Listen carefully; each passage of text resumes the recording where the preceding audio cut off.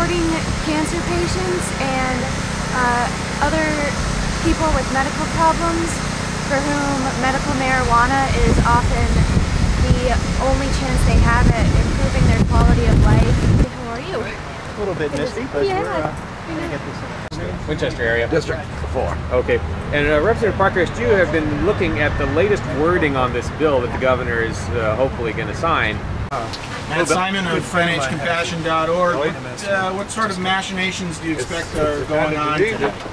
Machinations. I'm focused on machinations that I can control, which is this rally. I'm not placing any bets this morning. Don't have the time for that. I don't know what's going to happen. The governor has been listening to the Attorney General, who has been insisting that one plant can grow like 30 pounds. She knows something nobody else knows. It's just ridiculous. And medical marijuana can help you get healing. It helps people stay on it. And what the heck is the government's business? What is their business in the treatment? They're not doctors. It's just, it's amazing to me, and I'm really concerned about how it's going to go today.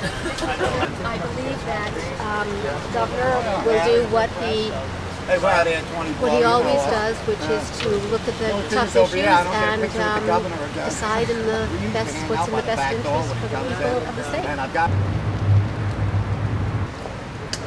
It's the observation we began with. That's that seriously ill patients should not have to live in fear of their own government. Virtually every reasonable person agrees on that. The legislature listened to testimony from patients and their families, from a lot of different experts from different fields. They decided that patients should not have to live in fear of their own government. They found a way to do it. They passed a law. Some concerns were expressed by Governor Lynch, so that bill was taken back to the drawing board. It has been rewritten very carefully by a committee of conference that worked very hard, studied all the relevant issues, and determined that this was the way to do it. I think it's a good bill that will protect patients, will give them safe legal access to the medicine that their doctors say that they need. So this is a critical day for us, and I do believe our governor acts in a manner that is only in the best interest of the people of this state. Over the course of this process, there have been a lot of people who have had to face a lot of fears. The fear of speaking out, the fear of telling their stories.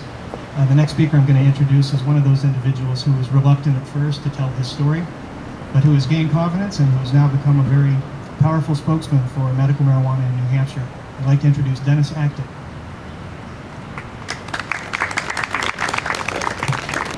About 10 years ago, I was diagnosed with testicular cancer. It's quite a shock for a 32-year-old in good health to be diagnosed with cancer, so it had quite an effect on myself and my wife's life. It's about an extremely ill patient being able to work with their doctor to get the medications that they need to cure the symptoms that they have. That's really all that this is about. I hope that the Republicans who are against this will realize that and realize that the time has come to allow this bill to pass. It makes me nervous to allow law enforcement to craft or to push legislation and have a say in things like this. It's really more of a medical issue. And we are talking about health care. And I hope that they'll allow us, the severely ill amongst us out here, to have the ability to work with their doctors and use drugs that are not as addictive and not as destructive as the opiate-based drugs that are just everywhere nowadays. As Dennis mentioned, there are many in law enforcement who are opposed to this bill, notably Attorney General Kelly Ayotte, and the New Hampshire Chiefs of Police Association has spoken out against this as well. What we may lose sight of is that there are many in law enforcement, perhaps even a silent majority, who knows, who believe what we believe and would like to see these people be protected from arrest. And to speak to that, I'd like to, our next speaker is himself a retired police officer who's still from the Salem PD. He still is a police officer part-time over the summers in Hampton Beach. He teaches economics at Bentley College. He is John Tomasi.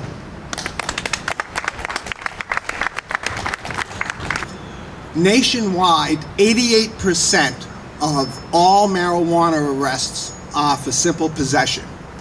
These are not bad people that we're taking off the streets. When I make an arrest for simple marijuana possession, it ties me up for 2 to 3 hours. I can't be investigating rapes, robberies, or burglaries. I can't see how any administrator could say that this is an efficient allocation of resources. Tom Clancy, in one of his books, stated that the height of intellectual maturity is the ability to embrace an opposing view. I'd like to invite the New Hampshire Chiefs of Police and Attorney General's office to look at this, to take a risk, and not to be afraid to speak out in the face of adversity. I believe this is a very good bill, and its time is overdue. The recurring themes of the last 6 months is that illness does not discriminate, that any person can come down at any time, apparently, with a severe illness that modern medicine might not be able to adequately treat. And one of the illustrations of that is our next speaker, who is himself a former state senator, 14 years in the state Senate, and has also stepped forward over the last several months, found the courage to speak about his experiences with hepatitis C. So I'd like to introduce the Honorable Burt Cohen. Every human being has a unique contribution to make. All of us, every one of us deserves a chance to heal and contribute what we all can to make the world a better place. Doctors are forbidden to underprescribe, and I'm pleading with senators and representatives and with the governor, the law must not interfere with citizens' healing from serious illness. We've met all 8 of the governor's stated concerns. As patients and citizens who care about each and every member of our family, we hope Governor Lynch allows this important life-saving legislation to become law. So there's still time to contact your senators and representatives, and certainly the governor. I'd like to introduce Richard Vincent.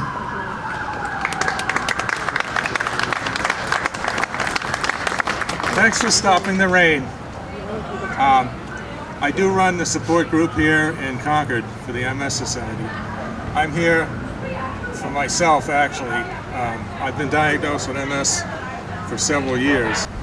So the fact that cannabis does work, it should be legalized, and I would let Governor Lynch know that this House bill is not a Woodstock reunion. Forgive me, I forgot to make a very public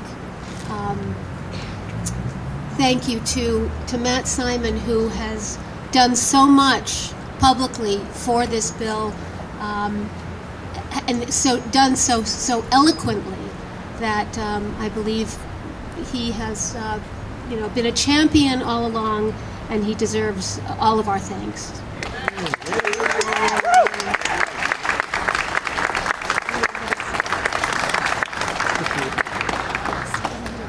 Well, thank you all so much for coming, for supporting this bill, for supporting the patients, for being patient with this process, which has been one of the most difficult parts of all. Today's the last day for the legislature, which has done a wonderful job all along studying this issue and concluding that this bill should pass. We hope to see it pass in the House and Senate today. We hope to see it pass by healthy margins, and we hope to see it become law in the state of New Hampshire. So please do what you can to help support this bill. Contact Governor Lynch's office, certainly. Thanks so much. Thank you. What do you think the chances are, Representative? Well, medical marijuana will pass. It's just a question of whether you get the 2/3 threshold that you would need to override the veto. What do you think the chances of the 2/3 is? In the House, fairly good. In the Senate, probably not. I don't think you can get. You would need DeVries, Gallus, and one more Republican. I don't see getting any other Republican. So you figure we really have to get it past the governor? Yes, I think the governor needs to sign it. If I were a Democrat in support of medical marijuana, who was called up to the corner office to be coerced into voting for the budget, I would have said, yeah, I can vote for your budget, Governor, if you don't veto medical marijuana. Unfortunately, most Democrats haven't learned how to play hardball yet. Even though they watch Chris Matthews all the night. Good luck.